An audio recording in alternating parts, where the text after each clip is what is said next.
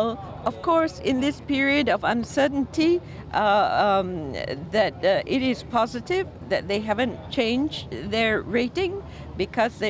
environment obviously has become more challenging.